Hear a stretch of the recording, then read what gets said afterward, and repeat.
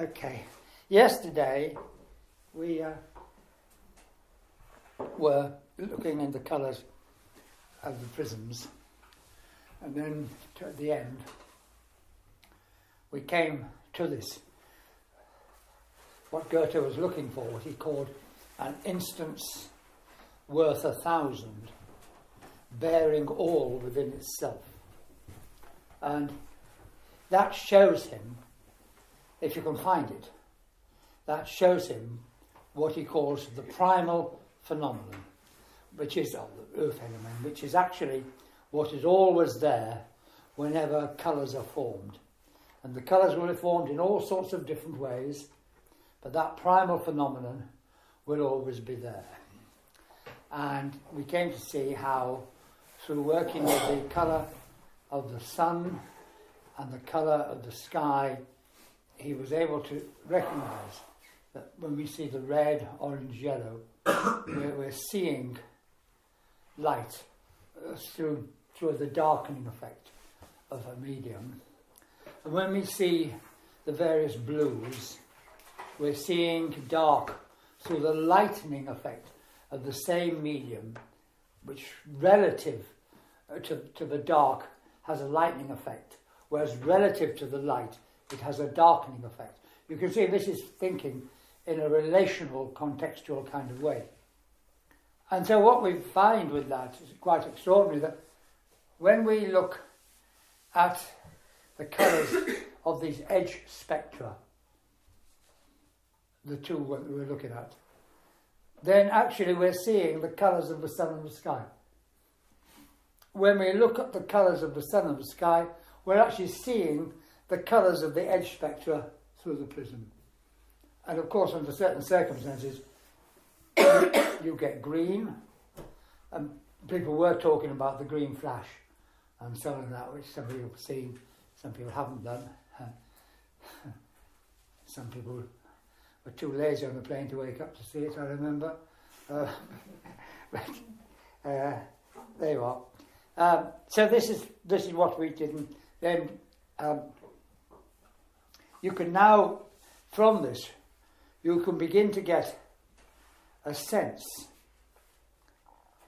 of why the colours, the fact that the colours are in the order red, orange, yellow is not accidental. There's a kind of necessity in the fact that they're going to be in that order. You can see this because of the way in which the colour, the lightening of, the darkening of light takes place. It will have to be red, orange, yellow. Now, we don't know easily how it is that the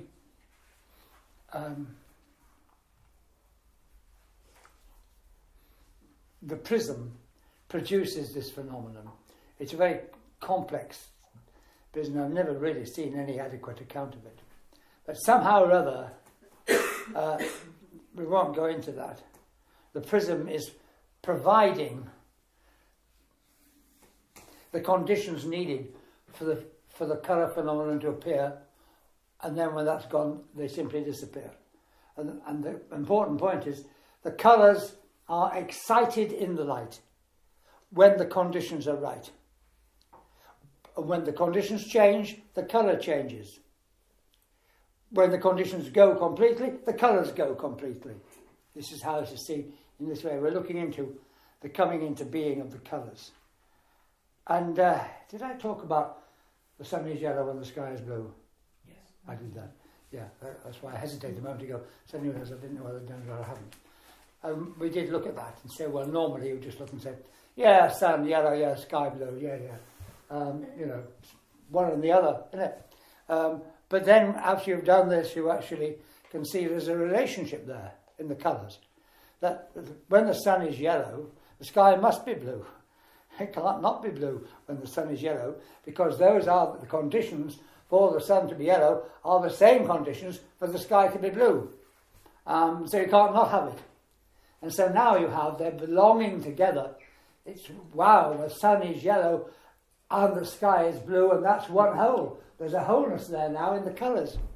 which when I first worked with this, I did find quite remarkable. So it's quite stunning. I'm having trouble today because I've got myself muddled up, and I've thought it through several times. And each time I've thought it through, I've got myself more muddled up about the order in which I'm doing things. Yes, that's right. So I'm just talking to myself. I'm going to do this next. That's right. Oh, yes, that's what went wrong. I've turned over 2 pages, and I'm looking at the wrong thing. My prompt. Here we are. Now, here's a very simple case where you can see this phenomenon. First of all, oh yes, I'm sure that's been computer enhanced. But there's a nice picture of sunrise in California. I didn't think it had been didn't think about that. I thought it was lovely. It's a calendar. It's near Mendocino. Is it Mendocino or Mendocino? Mendocino. Yes, it's not Italian, it's Spanish. Yes. Okay. So, anyway, there it is. And I showed it to a class here one day. I always used to show this at the end of what I did and say to people, now you see the difference. If I'd shown you this at the beginning, think of this at the beginning, and think of now how you're seeing this. All the meaning there is there, the difference. And I thought that was a good thing to do. And people used to say, oh yeah, wow. And someone sat there and said, oh, it's been computer enhanced. So, in my naivety, of course, my enthusiasm, it never occurred to me. So there you are. That's what they do, but it looks good. Okay. And so, it's easy to say it's darkroom enhanced. Yeah, you could do, couldn't you? Actually, yes, the colours have been adjusted somewhat, but nothing's been put in there that wasn't there first. It wasn't there originally. Okay, thank you very much. That's a very encouraging comment. Thank you. Yes. So, and there we have it. And I do think, every time when I do show it, people say, now, when you see that, you see it quite differently from how you would have done if we hadn't done any of this work on Goethe's approach to colour. So that shows it's something that we've learned. We're seeing that differently. I rather like that anyway. But what I was going to show was this very straightforward phenomenon, not as easy to make as it seems. I've tried it. What we've got here, make sure I don't show the wrong one first. There. We've got here a glass vessel with it's a colourless, it's white, isn't it? Semi-transparent medium. It's water, and you add stuff to it.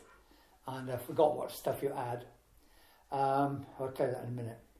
And you get this condition, and there's it's black behind it. Now, what we're now going to do is we're going to take exactly that and not touch it in any way, and we're going to put a light behind it, and we're going to look at that light through the medium, and that's what we get.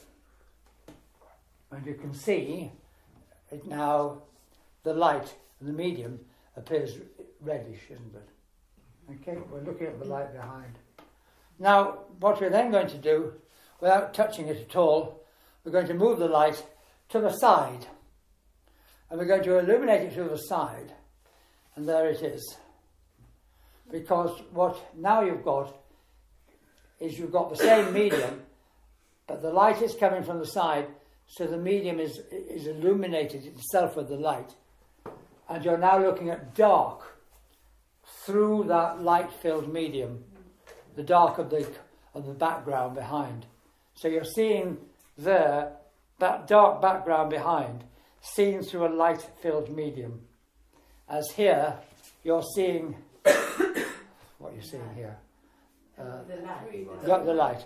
You're seeing the light through this medium, which is actually the one that's having the darkening effect. Have you got that? So there you've got the darkening of light and the lightening of dark. I did try to do this myself once, and it didn't. I couldn't get it to work. So I mentioned this, actually, funny enough, to someone in California when I was there, who was really good at these things, called Dennis Klosak. And he said, oh yes, he said, you can do it. What you need to do is you need to pick some horse chestnuts when they're ripe and ground them up into a powder. And I find if you put those and something else into water, it really works very well. He'd actually gone back. He's that kind of bloke. He'd actually gone back to the way people did this originally around about Goethe's time to do this kind of thing, you know. And I thought it was just a question of adding some chemical or something, you know, a bottle or something, put something in. And I tried, and I never got it to work, ever. He'd done it, and it does work. So when I accidentally came across these pictures, I thought, wow, I don't need to try anymore. These pictures are here. And so there we are. And that's a very good example of how when the conditions are right, the colours appear. When the conditions change, the colour changes, and so on and that. So actually this darkening of light and lightening of dark is something that you can see wherever colour phenomena appear in a natural way. With blue mountains, you look at mountains for a long distance, they look blue and so on, and all of that, and the blue water, and all of that, you know, depth of water. You can see it everywhere. It's a very natural thing.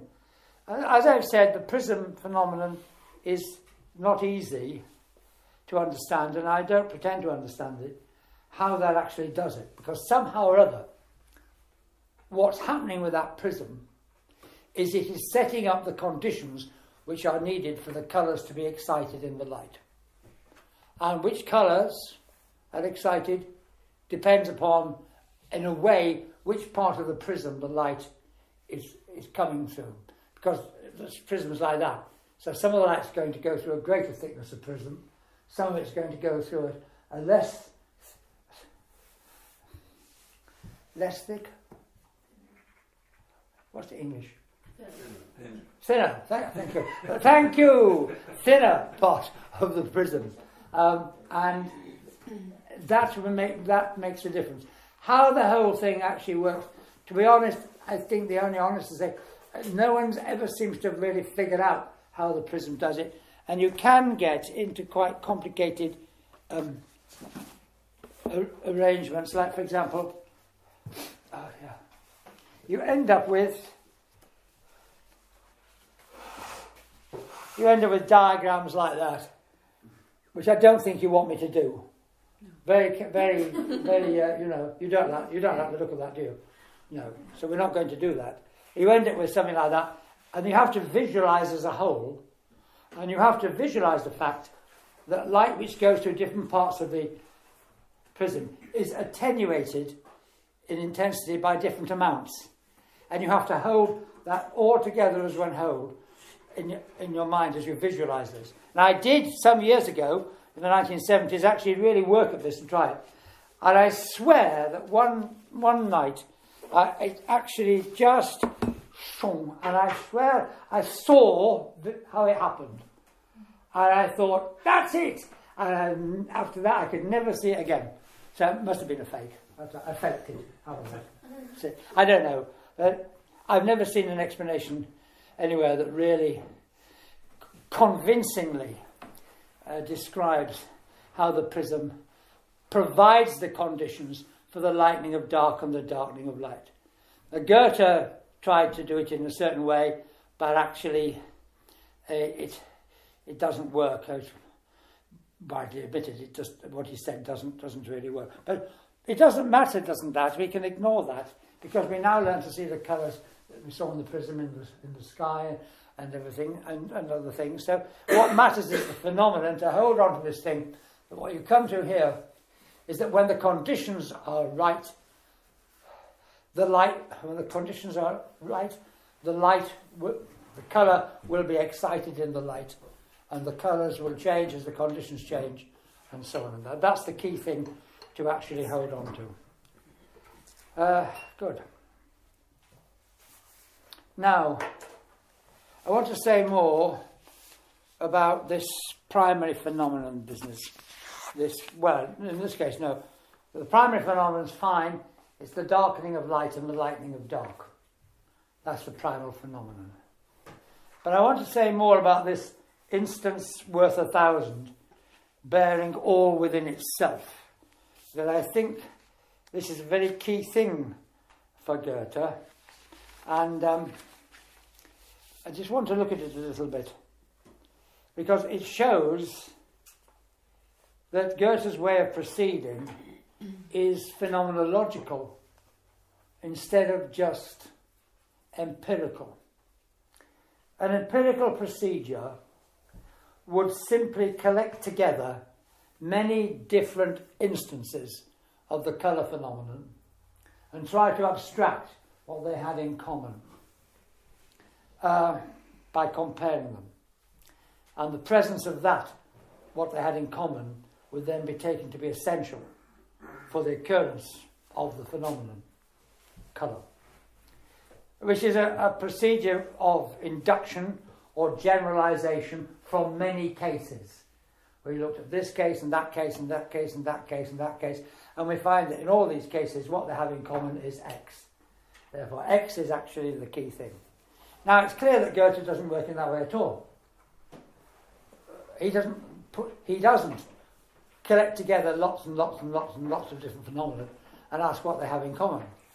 He says that the essential thing can be seen in one instance if you can find it. It's worth 1,000 instances, you see. Oh, that's the inductive generalisation. It's worth 1,000. One will do it if you can see it.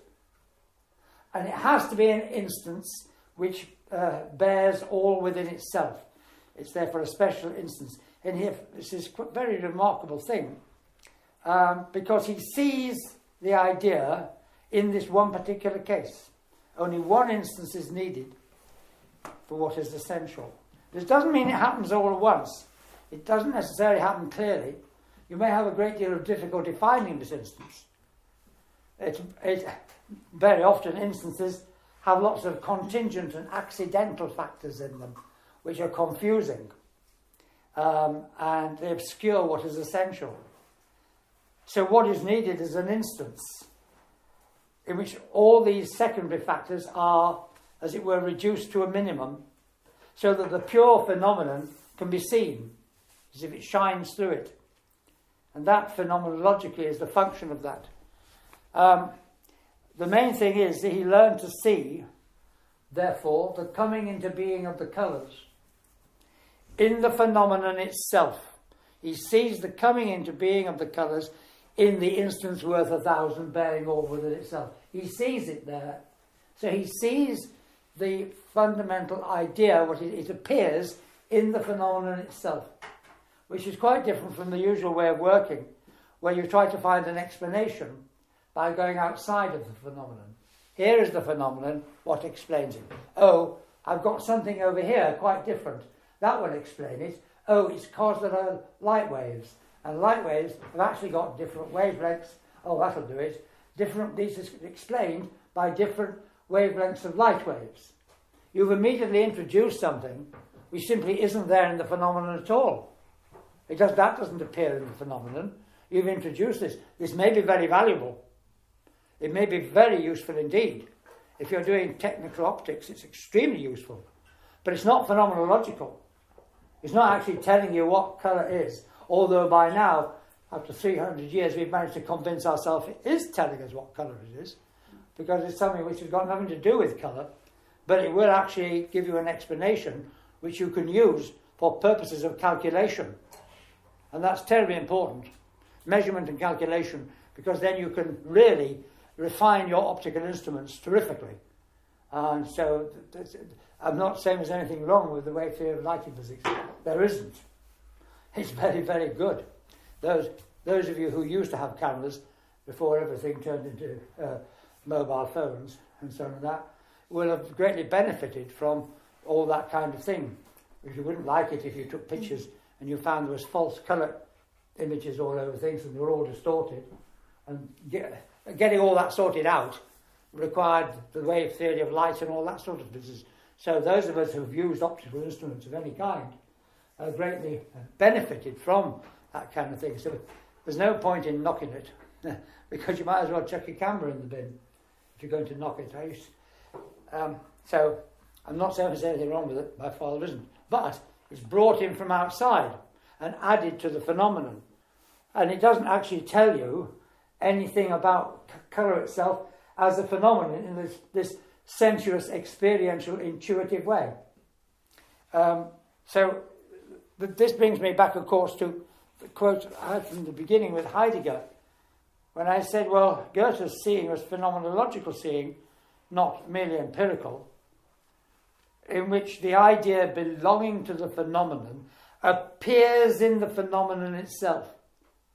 As Heidegger put it, the idea belonging to the phenomenon is unfolded from the phenomenon itself, according to the manner of its being, instead of being imposed upon it. So it's unfolded from the phenomenon itself. I'd say it's unfolded within the phenomenon itself, from the phenomenon itself, according to its manner of being, instead of being imposed on it in a way which isn't according to its manner of being. And this is, I think this is illustrated beautifully by what Goethe did. Another aspect of this, which I would like to pick up on, I think, he said,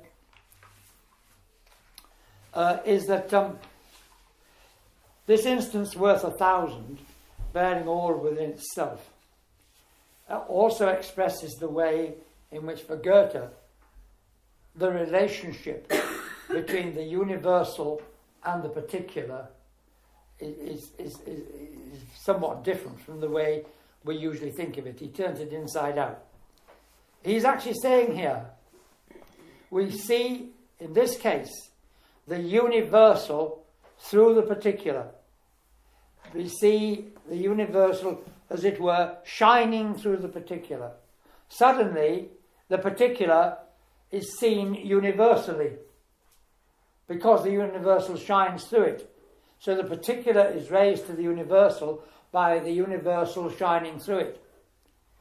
And that's very interesting, because in the usual relationship, it isn't like that at all, because normally the particular is just seen as an instance of the universal. For example, triangles. When you draw a triangle, every triangle is just seen as an instance of the universal triangle. You don't have this experience that with one triangle you see the essence of triangularity shining through it. You might come to that later if you work for it, but that's not how you come to that. What you do is you learn, you see each triangle simply as an instance of the universal. But here, we're actually seeing the universal shining through the particular. So we come to the universal through the particular. In the other case, you lose the particularity for the universal. So it turns it inside out. And he's working much more, therefore, in a poetic way. I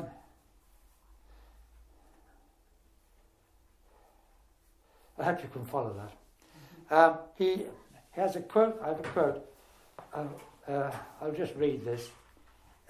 In one passage, he talks here about the difference between allegory.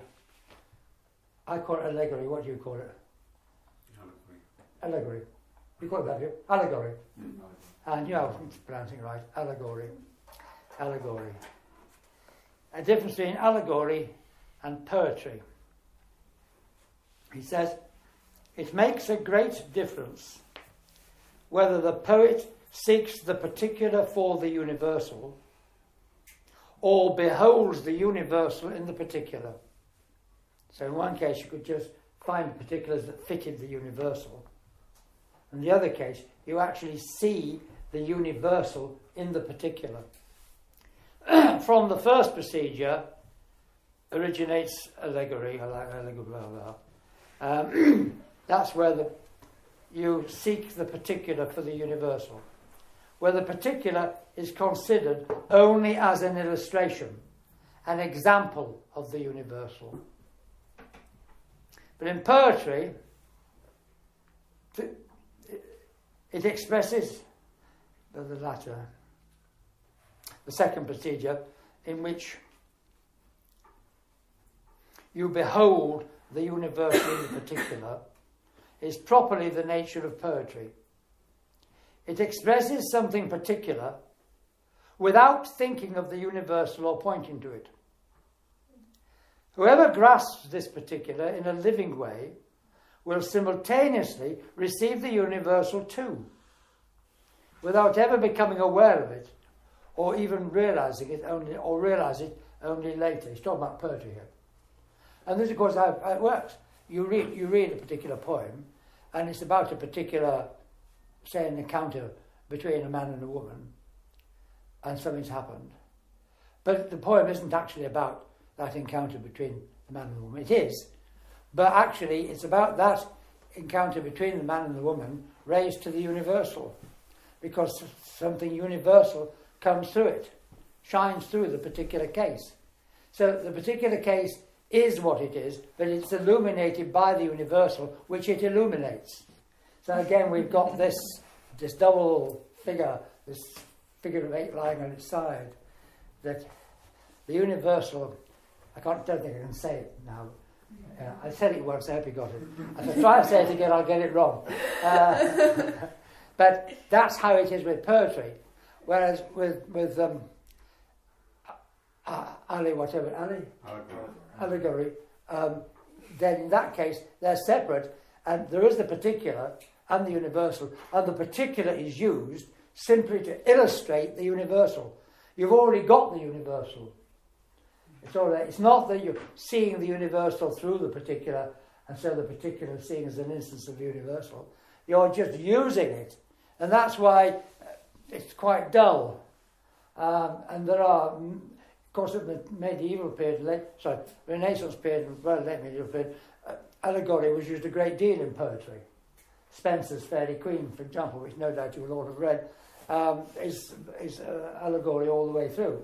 And you can actually then, you can do the business of, what does this represent and what does that represent and so on. Intellectually it may be very satisfying, but poetically it's extremely dull. However, when you get a poem, like I was just saying, something that somehow or other, you see a perfectly ordinary situation described in this poem, and it is like a window through which something is coming, which is that situation illuminated, and you see that in that way, I said. And so he talks about, I always found this terrific, this particular thing he said about poetry, because I realised when I read it, that's what he does under science. That's the instance worth 1,000, bearing it all within itself. Because he's seeing there the universal shining through the particular, and that particular will allow the universal to do that. It's a very special particular. And that's the whole coming to presence in the part. It's a special part of this one. Okay? It's the same thing. And this, when you think about it, it's very beautiful. And it's an inside-out way of thinking. In the mathematical case, you have the universal triangle, and every triangle is simply an instance of that universal triangle. Okay, I've said enough about that. Because I want to say a bit more about, I'm not going to say more about that. I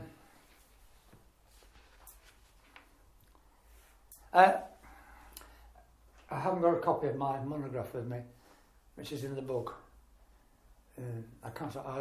There's a drawing on the front, which has significance.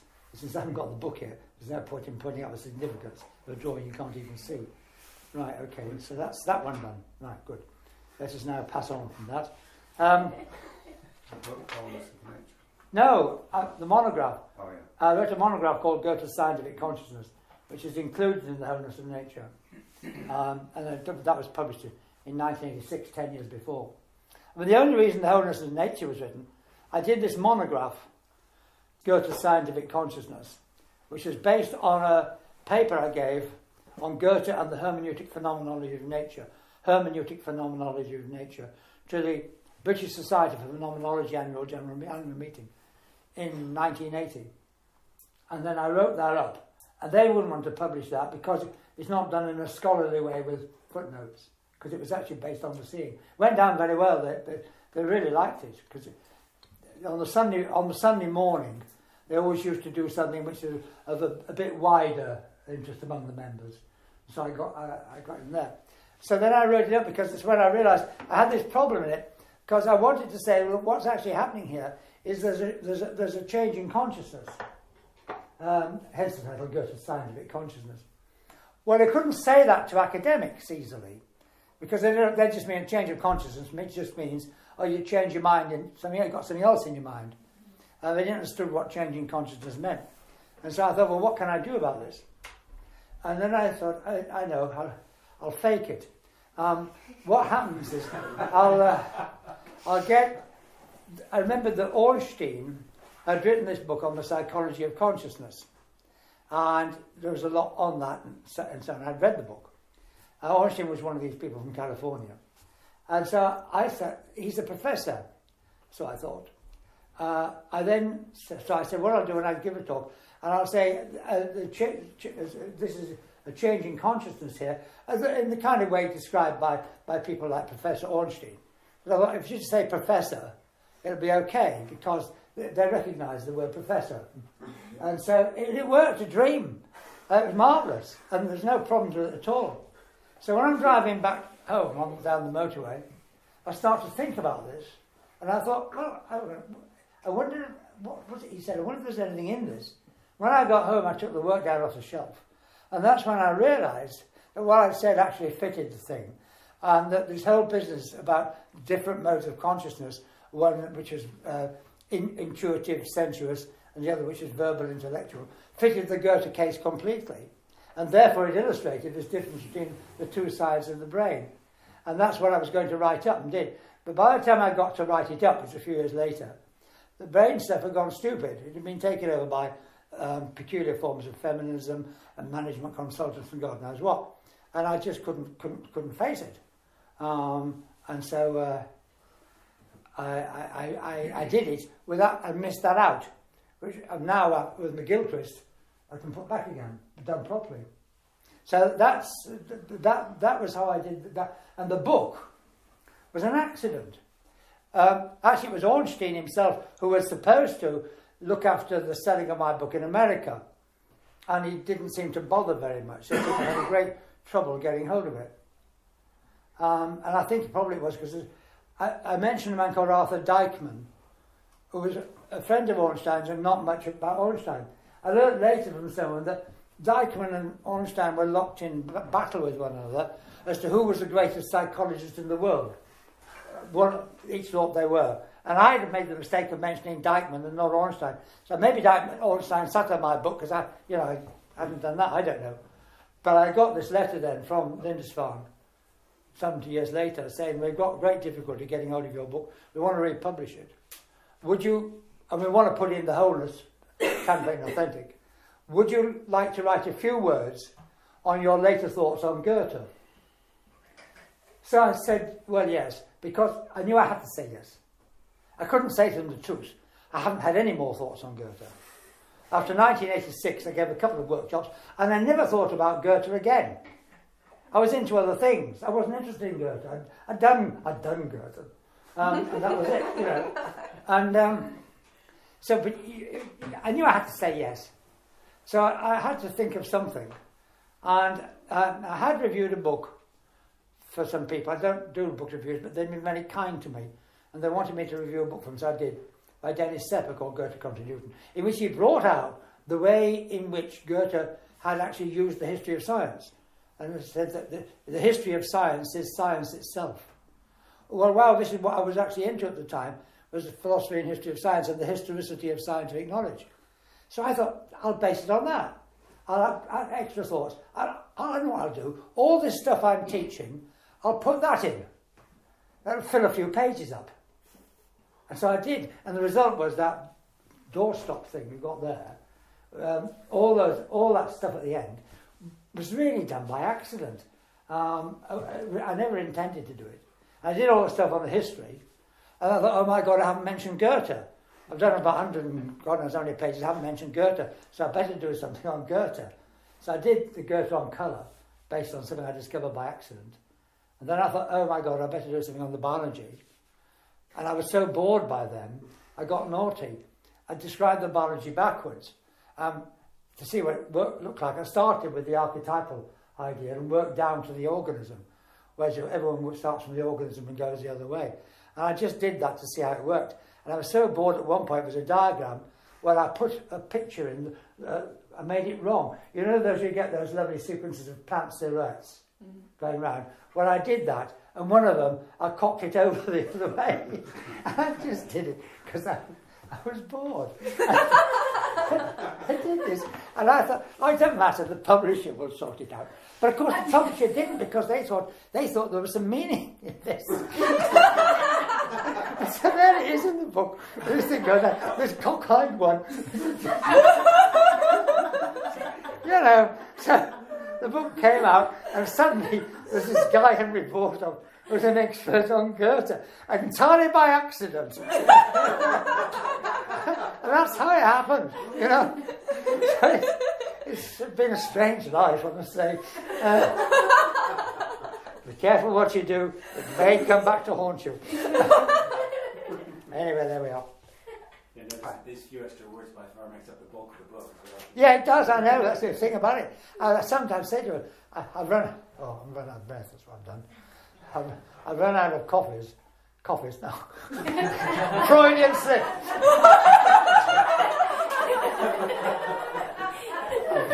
I've run out of copies of the monograph. I'd like to show people it, but I haven't got any copies. And it's very thin. And I say to people, don't bother with the big book, buy this little one, which only costs £6 or something. And that's the thing I first did. Some people have said, well, actually, it's quite concentrated. So if you read personally, I wouldn't read the rest, unless you're really interested. I would read the bit in there that's called Goethe's Scientific Consciousness, which isn't all that long. You've worked on the wholeness paper. There's a bit on the end on Goethe on that. That I would read, and I'd read the bit that's called, second part, which is called Goethe's Scientific Consciousness. And I would ignore the rest of the book. But if you want to do the phenomenology of seeing, as I mentioned, the first chapter in the third part, on the organising idea, I'd read that. And then I wouldn't bother with the rest. I'll mention something in a bit about what I say about Colour and Newton there, and I'll tell you why I did that in that way. But you don't need to bother with all the rest. So that helps. And right now, I want to say a bit more about this. I am saying a bit more about primary phenomena.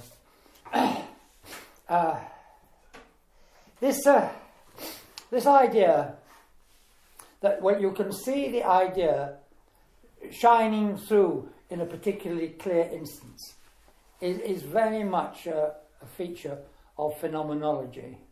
Usually, the idea is that people have the idea, you abstract the idea from something, or as in modern science, you bring the idea by imagination to something. But in phenomenology, you'll find that you can actually see the essential idea in something. It's a development of seeing. And so you can see it directly. It's not just that you have things given empirically, and then you have to find the idea. You can actually go through the empirical to see the idea directly. And if you work with that chapter on the organising idea, you'll see what that means.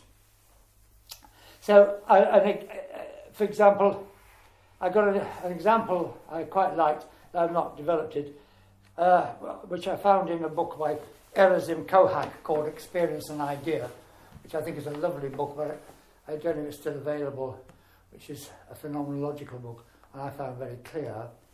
He talks about jealousy, and he says jealousy has a logic of its own which we can grasp. In other words, the very idea of jealousy. It's got its own structure. And when we do, we see this. We don't infer it from cases of jealousy. We don't deduce it. We don't speculate about it. We can actually see jealousy directly. Yeah, what do we see? He says, well, take, for example, I was going to say what you want. Since there are in any examples of jealousy, there's going to be a myriad of factors which aren't really important. You want to find an instance worth 1,000, bearing all within itself. And that is Othello. Shakespeare's Othello shows the structure of jealousy clearly. And so that's an example of this. What they call the logic of jealousy stands forth without you being overwhelmed by the empirical facts. Because if you start off to describe a situation, like, and this is the quote, he puts this, an empirical report of the observed behaviour of the commanding officer of the Venetian armed forces, his wife and his chief of staff would yield a cumbersome mass of trivia about the life of military officers and their dependents. Shakespeare's fictional account of Othello cuts through all that, presenting the pure eidos of the complex phenomenon jealousy. Eidos is the Greek word for the idea. And so that's, I thought, was a very good example. I thought I was quite, that Othello is an instance in 1,000 bearing all within itself. The fact that it's present in the imaginative mode of consciousness instead of in the perceptual mode of consciousness as actual experience doesn't make any difference to its phenomenological function. So if that's the thing, if you try to do this in the ordinary way, empirically, to find out what jealousy is, you would just simply get bogged down in all the irrelevant details of people's lives. I thought that was a very interesting idea. You approach it phenomenologically, so you see the very idea of jealousy shining through. Well, I thought there was something interesting in that. Now, Erazim Kohak's book, Experience and Idea, is a commentary on the second volume of a very complicated book by Husserl, published in 1913. It's always called Ideas 1. There's Ideas 1, Ideas 2, Ideas 3. And it's a very complicated subtitle, which I can't remember at the moment, and that's just fortunate because you would be frightened by it. But Kohak's commentary is sheer genius, it's sheer lucidity, and you can learn a lot from it. It's not going to deal with the appearance, but it deals a great deal with how, in our perception, in the experience, the idea is there, and we see the idea in the experience.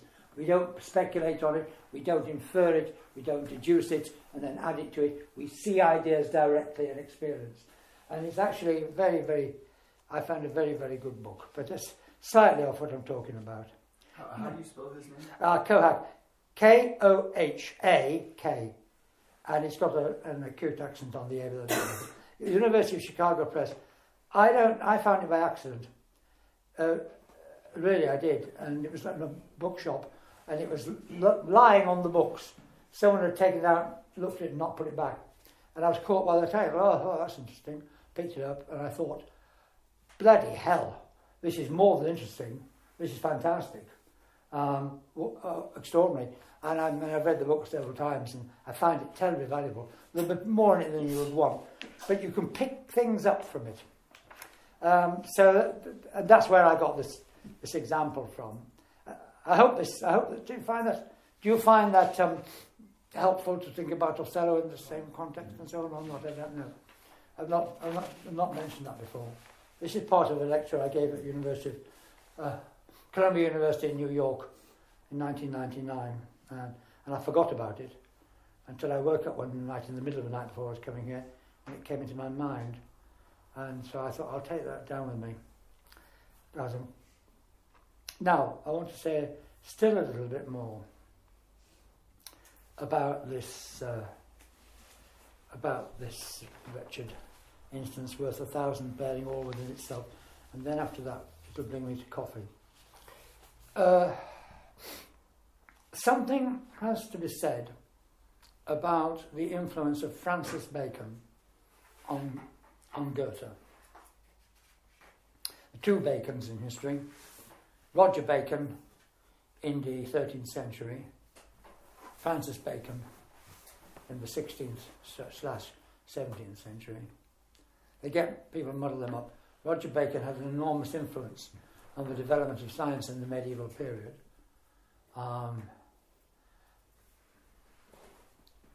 Francis Bacon had an enormous influence on the development of science later on. He was the hero of the Royal Society when it was formed in 1660, and they had a big bust of Bacon there and so on. But the strange thing about Bacon is it's actually very difficult to see in what way his writings on science were actually helpful to the development of science.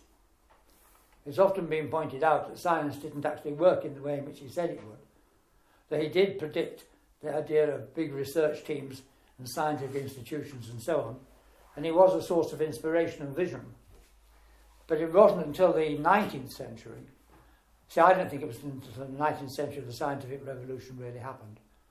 And that's actually when what they call the Baconian sciences developed, when people really started to explore empirically the phenomenon of light, the phenomenon of magnetism, the phenomenon of heat, the phenomenon of electricity, the phenomenon, and all that business as phenomenon. Before that, it had been very mathematical.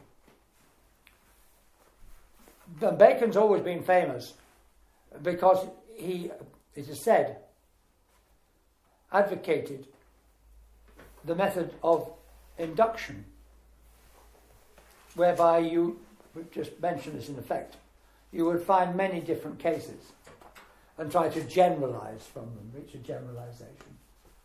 Something like, this metal melted when it was heated, another metal melted when heated, then there's another one melted when heated. We shall therefore conclude that all metals melt when heated. And it was generally supposed that this was how scientific work was done, and that Bacon had advocated this. And I sort of grew up with that. Well, it seemed clear it didn't actually work that way because of the mathematics. So I grew up with that. And the big thing about, and it affected a lot of people here and in Germany and so on. He had a huge influence. But there was then realised by various people at different times in the 20th century that science wasn't like that at all. And so there was a huge change. People realised that in Germany. Husserl, Heidegger realised it. France, Bachelard realised it. Canguilhem realised it. And then in America, of course, it was Thomas Kuhn and so on, and all those people realised that science just doesn't work in that way.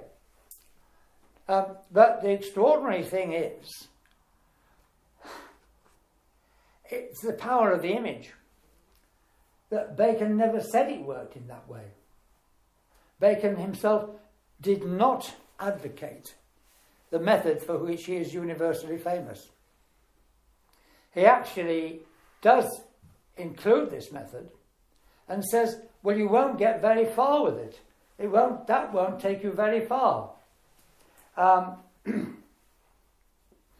He said specifically that this is called enumerative induction, is a puerile thing and leads to no result. This is what he's famous for advocating as being the royal road of science. A puerile thing that leads to no results. So the universal prejudice that Bacon was a naive empiricist, what he called merely an empiric, it has been shown to be completely unjustified. So that's the first thing that needs to be said. Now, Goethe had a considerable debt to Bacon because if he was going to go into scientific work, given how famous Bacon was and how much people looked up to him, he's going to be one of the first people he's going to look at. Everyone would have done it in his time. And so he did. And he actually begins, at the beginning, by admiring the philosophy of Bacon, and he regarded him as an authority on scientific method, and he based his own ideas on how to do science on Bacon's. That's why he did these kinds of a basic observational work and so on. But he actually starts to do it in a different way. But that's why you have all lay the phenomenon out. And he thought all you had to do was do that, and people would look and they'd see the truth of it, and so on and that, which didn't happen. But then later on, he changed completely his attitude towards Bacon. And he said that his influence, I'm quoting, his influence did, I'm quoting from something else, his influence did more harm than good. And he called him, this is a quote from her, a Hercules who cleanses a stable of dialectic dung only to fill it up again with empirical dung. Well, what Bacon wanted to do was to cut out all this stuff that the Aristotelians did, and they'd nothing to do with Aristotle, by the way. We're talking 1800 years or more since Aristotle's death. They were Aristotelians, but they'd no more to do, 1800 years later. You can't blame on Aristotle. And they wanted to work everything out by argument, dialectical. And he said, well, this is dialectical dung. And like Hercules cleaned the Augean stables, isn't it? Yeah. Well, Bacon cleaned out the stables of science of all this dialectical dung, but then he filled it up with empirical dung, says Goethe. And later, Goethe's secretary, towards the end of his life, a man called Reimer, he recorded, dictated comments on Bacon, said that Goethe called him the chief of all Philistines. And he now strongly objected to Goethe, to Bacon, on the way. So he said Bacon granted too much privilege to the single facts, so that, quote, life vanishes and forces get exhausted.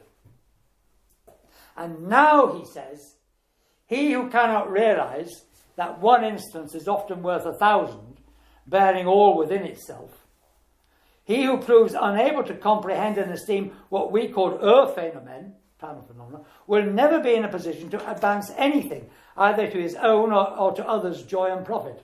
That's where this comes in his criticism of Bacon.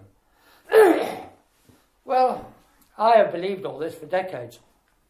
And then I was asked to give a course in a certain place on the history of science, because they'd done a lot on this and people liked what I did. But they said to me this time, by the way, you'll have to include Bacon. I said, I can't do that. I can't stand Bacon. I said, I really can't stand Bacon at all. I think he's dreadful. And I think actually the image they've had of his influence in science is quite wrong. And they say, well, I'm sorry, but you're going to have to include him, because we've just got to have him in there, because, he's important and you may not like him, but you're going to have to include him. Oh, God, I thought I've got to go and look about Bacon. Anyway, I did. And because as soon as I start to look into Bacon, I discover these things, that Bacon's completely different to the picture that's being portrayed of him. And here, this I'm relying here on a book by H.B. Nisbet, Goethe and the Scientific Tradition, Institute of Germanic Studies, University of London, 1972, who goes into this in some detail. And the double irony here is that, in fact, this instance worth 1,000, bearing all within itself, is just what Bacon himself wanted to do. And Goethe, who condemns Bacon for having no sense for the special case of the one instance worth 1,000, may well have learnt this from Bacon in the first place. Because in Bacon's writing, it's clear that he did not give all the phenomena equal value, so that you just too much privilege to single facts, which exhausts all life and everything, he said. It says Goethe. Bacon, in his Novum Organum, which Goethe had read, singled out certain instances which are especially instructive. And he emphasises the role of what he calls the shining instances or the striking instances. And here's what he said. This is Bacon.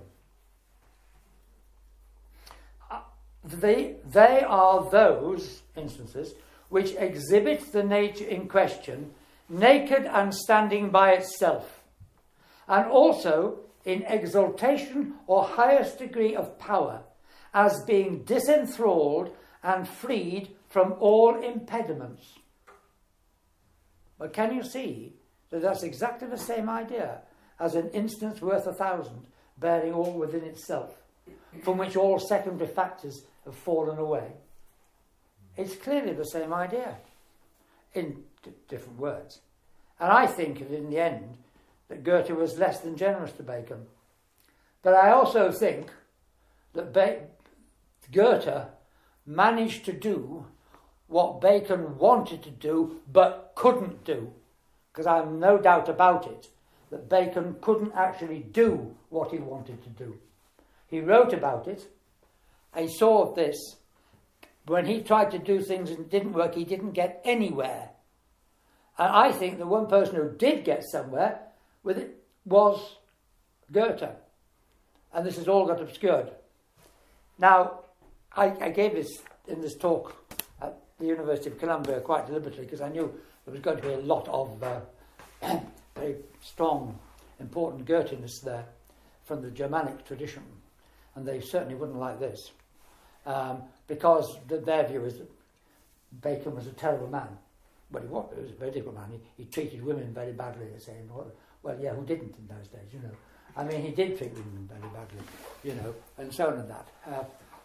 But hey, you can't judge the guy's scientific work on how he treats women, can you? I mean, not really. But I never liked Bacon. I think he was a tricky customer. But so what? There's a lot of tricky customers. You can't, you know. So I just think that...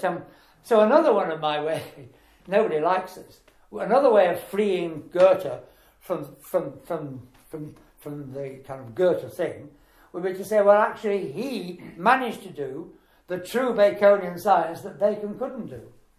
But I wouldn't dare do that because people would misunderstand Bacon so much. The idea that his shining instance... It's a shining instance. It's an appearing instance. Shining. If something shines, what's it do? It appears. A shining instant. It appears. An instance worth 1,000, bearing all within itself. It's a shining instance. The very word shining, it says appearing in the phenomenon. The idea appears in the phenomenon. And this, sadly, you see, what happened is, which we're going to mention after the break, we come to Newton's famous experimentum crucis. The crucial experiment, crucis meaning cross, also the cross, where it's like a kind of crossroads, which he believed was what Bacon had said. Now, I wish to God I'd written this down and kept it. In the early 1960s, I found a book in Putney Library on various essays by a chap who'd written on Goethe, on Newton. And in a footnote in one of them, he had actually said that the experimental crucis is a misunderstanding. Bacon didn't call it that. Newton thought he called it that. And Newton got that from Robert Boyle, also in the Royal Society, who mistranslated what Bacon had said. Bacon had said experimentum something which was actually the shining instance. So the whole experimentum crucis idea, about which someone said, was actually a mistaken idea in the first place, even with Newton, which misrepresented what Goethe. Unfortunately, I never wrote that down, and I can't remember now where it is. But it's come back to me. It's one of those things that comes back to me in the middle of the night, from time to time. The lost opportunity. The key to it all was in a book in Putney in 1962. So, I'm not going to pursue ever this view. The consequences would be so horrendous. But I do think that what I've just said, I do think it may have some truth in it. I don't say it's the complete truth, but I do think there's some truth in it. So this is interesting because of the way in which our understanding is usually based on a series of distortions which have been passed down to us. I hope that's illuminating. That finishes what I'm going to say about the instance worth 1,000 bearing all within itself. What I'm going to do after, we're going back to the prisms in a minute, and we're going to look and see how we can come to understand the difference between Newton and Goethe much more clearly and sensibly than is often written about. Is that all right? Yeah, very good. Okay. Science could have gone a totally different way if people had understood. It could have gone phenomenological. It wouldn't have gone in a certain way, because the real science, the one that really developed, which one of the things I draw out in that book a lot, is actually the real basis was mathematical. And in that article that's in the Holistic Science Journal, that's the final part of a much longer article, which is called Go to Modern Science. And the whole of the first part, which is almost all the article, is on the mathematical basis of modern science. And it goes into why Descartes did what he did, and all sorts of things, how that can be all... I sent it to you, didn't I? But of course that's supposed to be published by Pete. I've never heard from him, and probably never heard from him again. So that's it. I mean, but if anyone wanted to read that article, right, I'm very happy for people to do that. I've discovered a couple of typos in it that I'd better say. Never mind. But you've got a copy, haven't you? Yeah. Well, if anyone wants to read it, right, perfectly happy to let people read it. Oh, very generous. But there's no point in it sitting on the shelf somewhere. Yeah. I don't think I'll ever hear from Pete again, so I mean, right, I don't know what he's going to do with it. And that's why I'm going to put it in the book. It wasn't planned to. All right. But I'm going to put it in the book to make what I'm doing, to make sure the damn thing does get published. Yeah. And that deals with the mathematical basis, which people don't know about. And I think actually it's very interesting. So anyone who wants to, you can read it. Oh, it'd be interesting. Yeah, I'll put it on the Moodle, because we're supposed to have this sort of intranet. On the Noodle? The Moodle. The Moodle is this... I think it's next to the moon, as far as I can tell. Don't tell me. Right. It's time for coffee. Yeah.